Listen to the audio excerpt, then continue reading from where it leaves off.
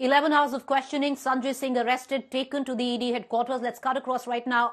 Reporting outside our ace ED and other agencies, Munish Pandey, who covers the other agencies as well, joining us live in front of the ED headquarters, but joining us from Sanjay Singh's residence, Anmol Bali. Any minute now, we are expecting the Chief Minister of Delhi, Arvind Kejriwal, to pay a visit to Sanjay Singh's parents, his wife. We are given to understand Arvind Kejriwal has already spoken to his wife.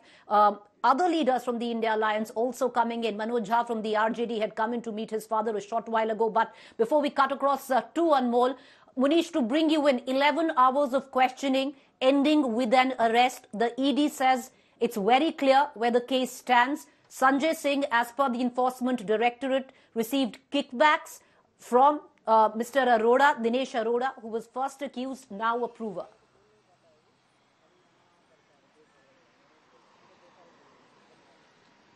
Well, Preeti, the searches lasted for more than 11 hours at the residence of Sanjay Singh, after which he was arrested, and now he has been brought into the ED headquarters where I am present, and tomorrow morning he will be taken before a court for further custody in this case.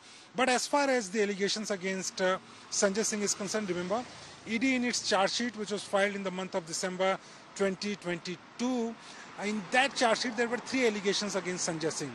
One was that Sanjay Singh, through Dinesh Arora, organized a fundraising program for Aam Aadmi Party, and there Dinesh Arora met Manish Sisodia for the first time. The second allegation is that, Dinesh Arora also got his work done regarding the excise policy through Sanjay Singh.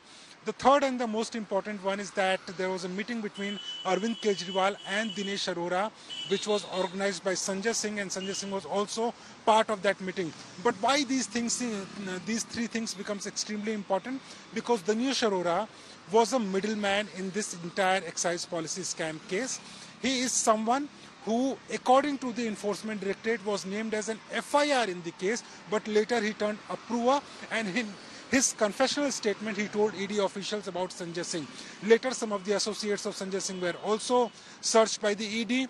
ED claims that they got certain evidence against Sanjay Singh, and today, when ED went to the residence of Sanjay Singh, 50% it was clear that Sanjay Singh will be arrested, but later, when they went through certain digital evidence in the case through his mobile phone, laptop, some more evidence were recovered according to the Enforcement Directorate, and this is why he has been arrested by the ED. But as far as money trail is concerned, and this is going to be very challenging even for the Enforcement Directorate, because so far ED has not been able to produce any document that whether Sanjay Singh directly received any kickback or money from Dinesh Arora or any other person. Whether the money was generated and went to the party directly, whether Sanjay Singh was aware of that particular transaction or not, that is still not clear. So it is going to be challenging for the Enforcement Directorate officials also. Sanjay Singh has time and again claimed that he is innocent, he has done nothing, but ED heat is on him basically only because, he has been a vocal critic of this government and the Enforcement Directorate. But ED at the very same time, they claim that his arrest is on the basis of evidence which they gathered during the probe of this case. Preeti. Right. Munish, there are 2 follow-up questions to this, because after the arrest of Sanjay Singh, the Aam Aadmi Party is right now making, other than the political point, is asking where is the money trail. Now, what does the ED say? You yourself touched upon the fact that it will be a tough task for the ED to actually prove a money trail in this case, but what are the allegations as of now? To the tune of what? In terms of money was received by Sanjay Singh in kickbacks, and can a money trail be established at all?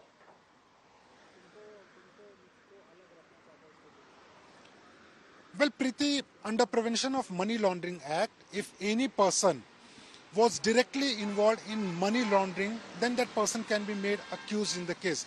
But if any person who was part of the conspiracy of money laundering, that person can also be made accused in the case.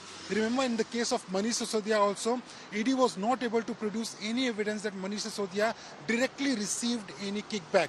As of now, the ED claims that there was 100 crore of transaction from South Group, in which K. Kavita is also one of the suspects in the case, to Vijay Nair, who was Aam Aadmi Party's communication in charge.